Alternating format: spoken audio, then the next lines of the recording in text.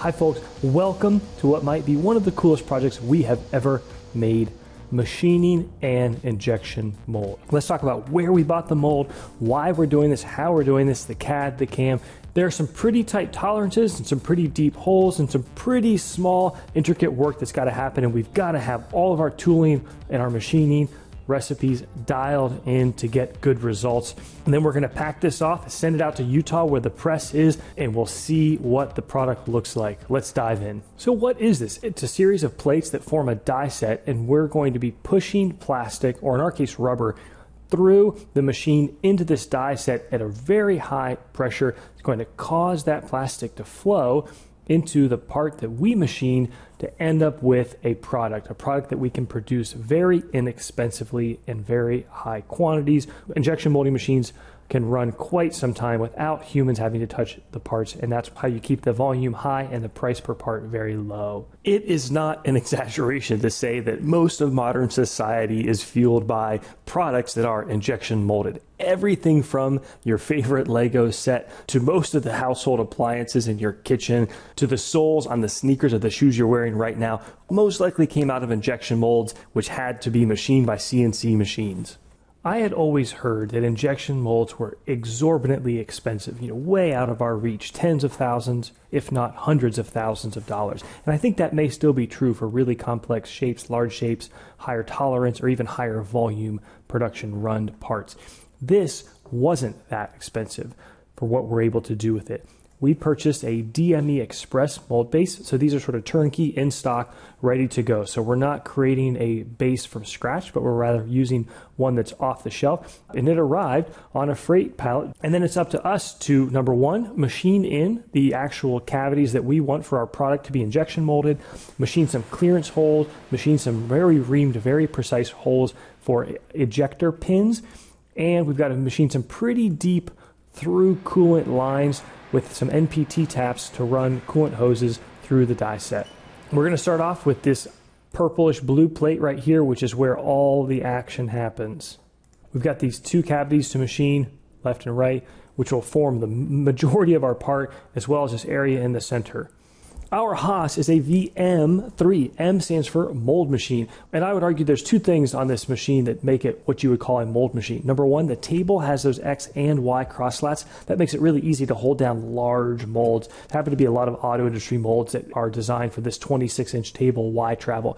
The other thing is we have a higher pitch screws on our X, Y, and Z axis. It just simply means for every rotation of our axis servo, the machine moves a little bit less, which means you have theoretical and practical increased resolution of precision and accuracy. It's also a really heavy machine. It's about 16,000 pounds. We've been super happy with the finishes and accuracy we've gotten on it as we've made our Saunders Machine Works fixture plates. Ironically now, after having machined for the first 2 years, we're making a proper mold with it. Card here to the video that talks more about why we bought this machine and the process and the ROI and the math behind it.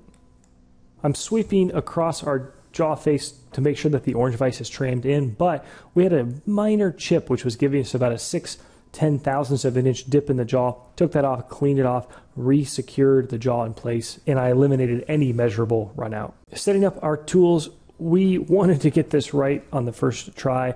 We called up Harvey and actually used their phone tech support to pick some of the correct end mills, surfacing end mills, and reamers for this project. And we want to emphasize checking tool run out using high quality holders and ER collets, and you want to use an on size ER collet. So if we have a 1/8 inch shanked tool, I want to use a 1/8 inch ER collet. I don't want to use a larger collet that can squeeze down to that size. You'll get better concentricity and better gripping power with the closer, tighter fitting collet.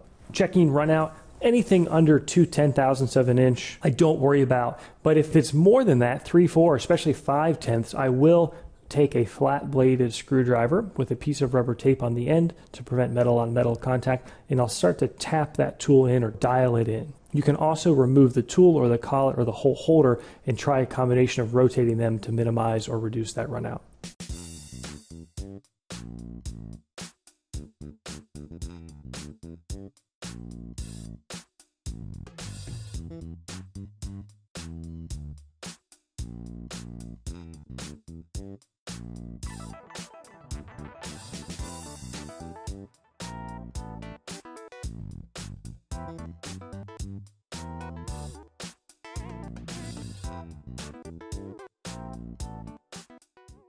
Really taking our time here, using a torque wrench to apply consistent clamping pressure, even though this is a really thick, strong mold base, and that's probably overkill. And then using a dial indicator to double check all of my work, make sure we're lined up in X, Y, and Z.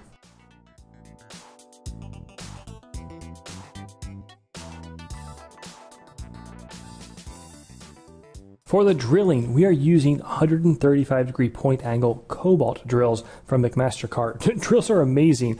Card here to the Wednesday widget we did talking about just how awesome twist drills are for removing material, and they're so inexpensive. These cobalt drills did excellent on the semi-hardened tool steel. Much of the rest of this video, you'll see us alternating between having coolant on and off. It's great to have it off for the camera so you can see what's going on. And there is a ton to be said for cutting steel dry. We're working on it. But we will still use coolant throughout a lot of this video, partly just to help evacuate chips to ensure we're not recutting and double cutting chips. That can increase your chip load, it can chip the end mill, and it will almost certainly ruin surface finishes. And we want spectacular finishes for this mold. One of the keys to getting a really good reamed hole, and by that I mean a good finish, a good tolerance, and good concentricity, is not just the reamer itself, but how good and consistent the pre-reamed hole is. Fun fact, as awesome as drills are, they actually tend to not drill round holes. They tend to drill holes that are slightly triangulated. And one of the things I wanted to check was to make sure we had a really tight, really consistent pre-ream diameter when we go to stick that Harvey reamer in there. So an easy thing to do is we grabbed a duplicate drill and we quickly checked both the tip and the shank of that drill to see how it fit inside our hole. Fit was great. That also tells us we've got our speeds and feeds dialed in.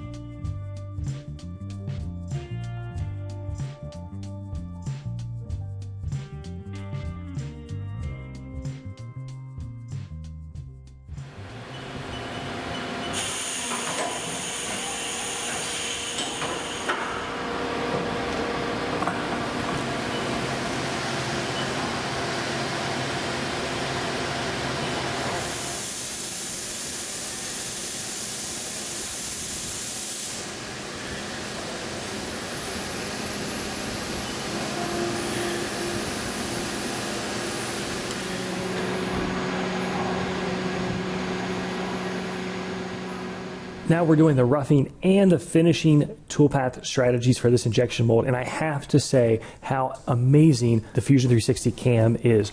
We take this for granted. When I got started 10 years ago, it was hard to find good cam software, or it was incredibly expensive. And the 3-axis, 4-axis, and even 5-axis toolpaths out of Fusion 360 are just awesome. And I know I'm spoiling this video, but the mold turned out spectacular. And a lot of it has to do with the fact of, in this case, finishing that mold with this scallop toolpath to give us just a beautiful, really good surface finish.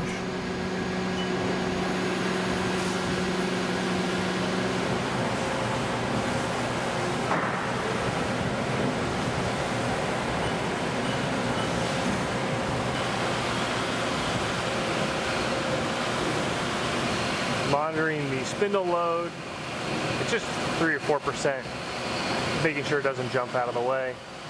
Monitoring your spindle load can be really helpful. Sometimes it's not just the nominal value, say 10% spindle load or 20% spindle load, but on things like drilling, if you see that spindle load spike up, that means you're not evacuating chips, and it's very likely that you could break that tool or break that drill. So keep your eye on that, especially on deep holes.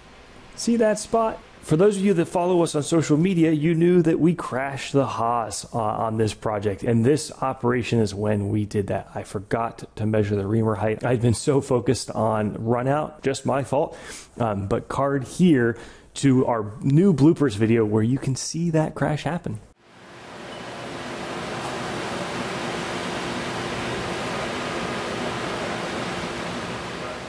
We're using the Fusion 360 reaming drill operation. So under drilling, it's still drill. On the cycle tab, the cycle type we have selected as reaming.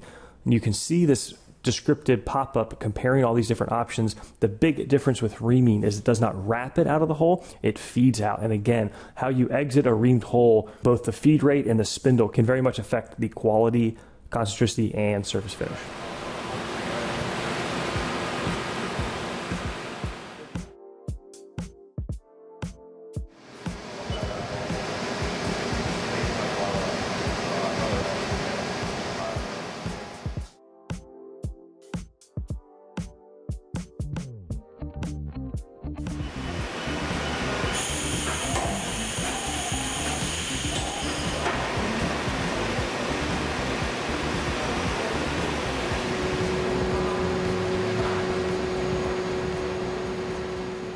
now we're roughing and then finish machining this center slot here. So this is where the plastic first flows into, and then it goes either left or right, and it makes its way into our actual product via these submarine ports right here.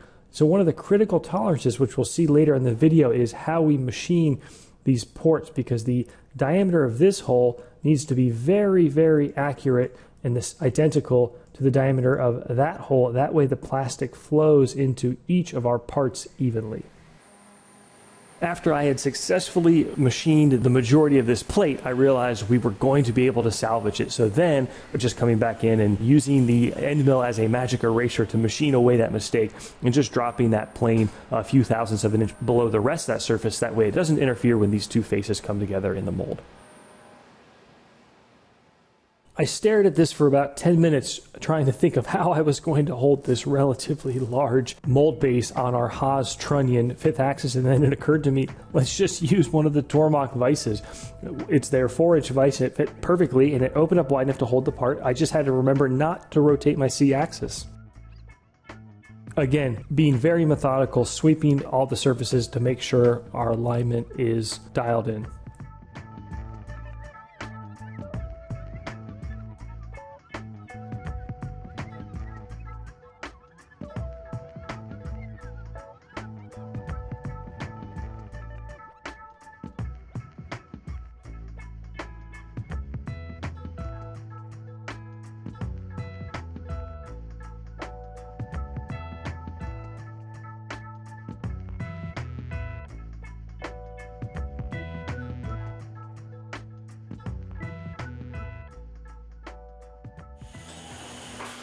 So to cut these submarine ports, I've got to rotate the part in the 5th axis.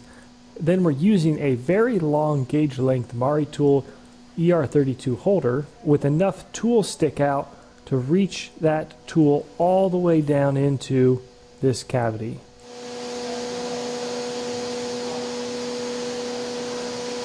This doesn't look as scary on video as it did in person, but rest assured, pucker level was 10.0. Full clench mode when this platter rotated into position and the spindle and tool came down.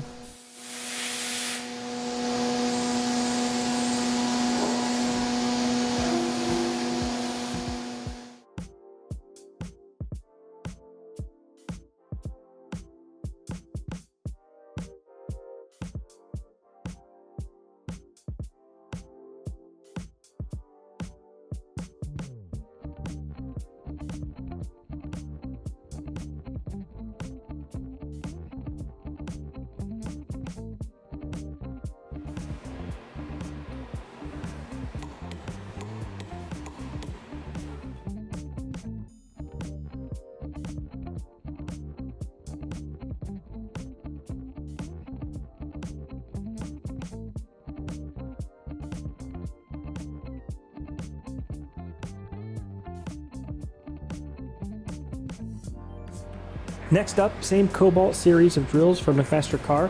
They're actually Precision Twist, really good brand. And we've got to drill these 7/16 holes. We're going to drill them half from each side. So we'll drill half, flip the part over, drill the other half. And these are water cooling lines. One of the tricks of injection molding is keeping the mold temperature constant and preventing it from rising as the hot plastic flows through over time. And cooling lines with coolant are the trick to doing that.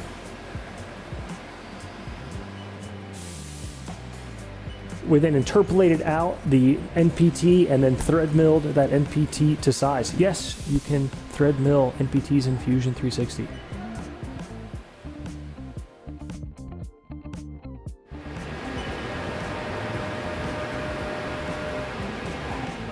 Why is it that even if you've been thread milling for years, it is still horrifyingly scary when it first starts?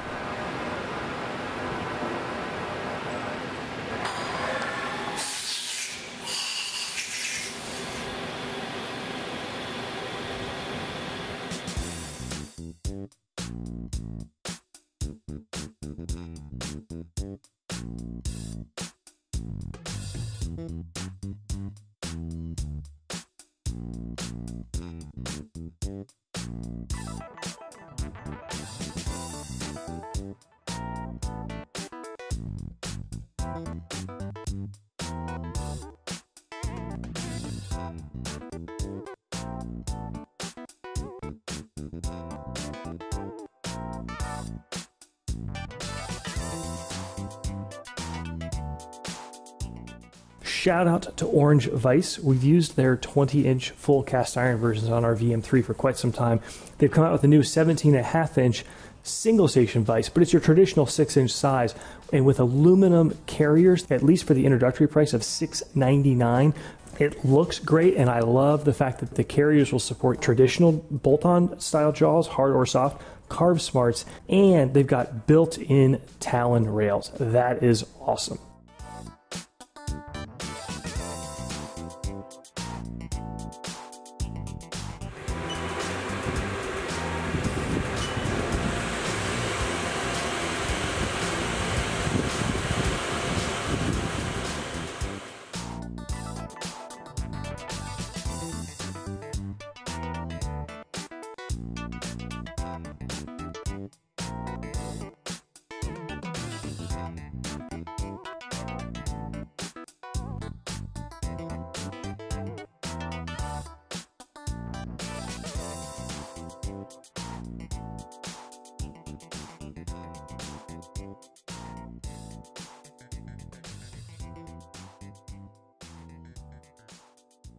After that, we had a number of other plates where we had to either drill or drill and ream a number of holes for the ejector pins and the guide pins and the bushings. But the only other critical machining that we had to do was the top of our injection mold part. So the plate that sandwiches up against this purple plate. In our Fusion model, that's this bright green plate, and it has two key things on it. It has our logo so that you can ever so subtly see the Saunders Machine Works logo on the finished product. And it has this reamed hole here, and this reamed hole lets us use a replaceable or changeable pin, and we can grind the tip of that pin as we see fit.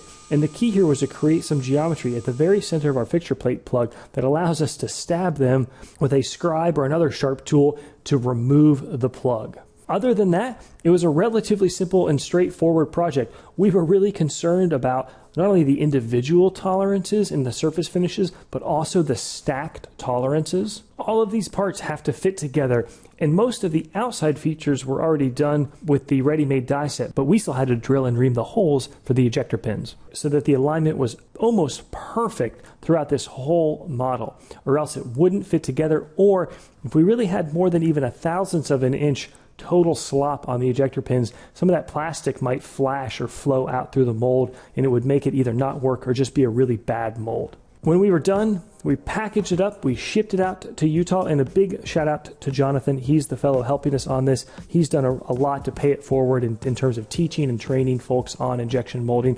He's got a press and he's helping run these parts. We ran the first batch and they worked out great. They look great, the mold is running great, the fit is great, and it was a real win. One of my proudest moments as a self-taught machinist, to go from running a benchtop Taig in my New York City apartment to now being able to say that we actually made a functional injection mold. Definitely had some help along the way, but it's nevertheless super fun and exciting. Makes me want to do more. Folks, hope you learned something. Hope you enjoyed. Take care. See you soon.